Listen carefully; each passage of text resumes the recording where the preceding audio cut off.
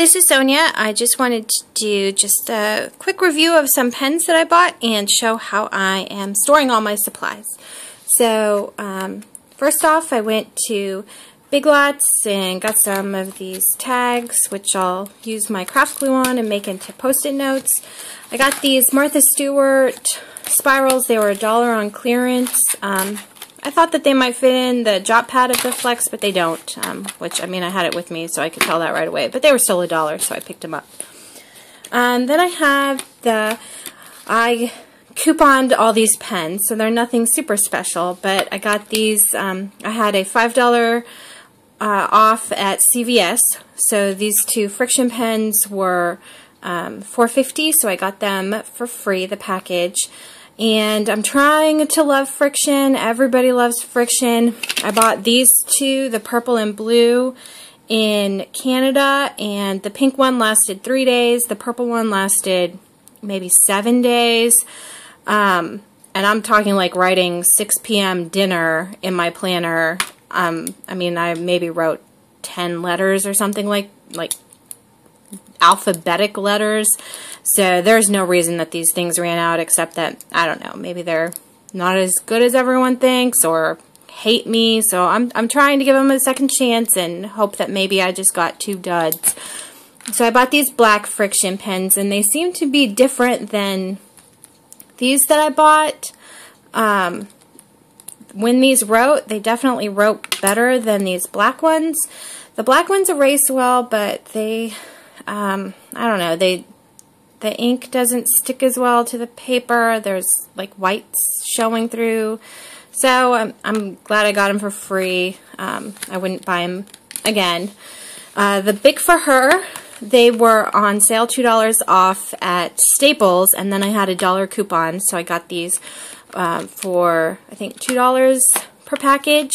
So, and I already have another package. I'm going to give one to my friend, and I'm going to keep another one for myself. These write fantastic. Love them. Definitely one of my favorites. And then I had a 50% off coupon for InkJoy pens, and these were on sale for a couple dollars at Staples. So with the 50% off, I think I got them for like $2 for these 4. And they're just, I mean, they're normal pens. They're not anything special, but you know, if you've got coupons and pens are free, lots of fun.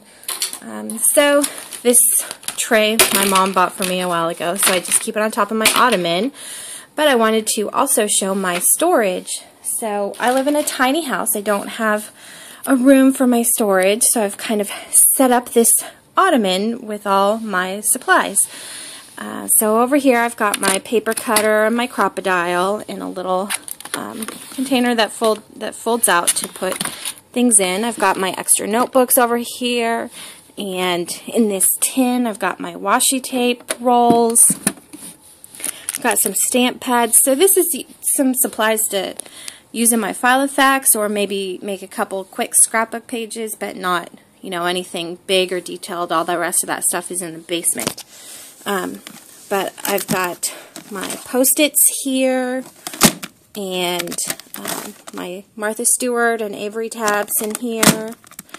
And in here I've got all my assorted flags. And then I recycled a hardware tin and put like stamp pads and a couple stamps in there. Back here I've got all my full adhesive Post-it notes. And then in this bag I have my Remarks sticker books. I really like the Remarks by American Crafts. Yeah, American Crafts.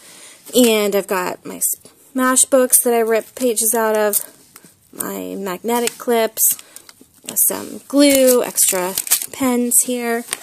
In here I've got some stickers, and in this bag I have some crayons and some extra, like, I don't know what's in there, hardware type stuff. And then in this bag I have all my non-sticky papers, which of course I use my glue pen to turn into Post-its, but so the papers from my mouse pad, all the notepads that I bought, and then back here I just have more stamps.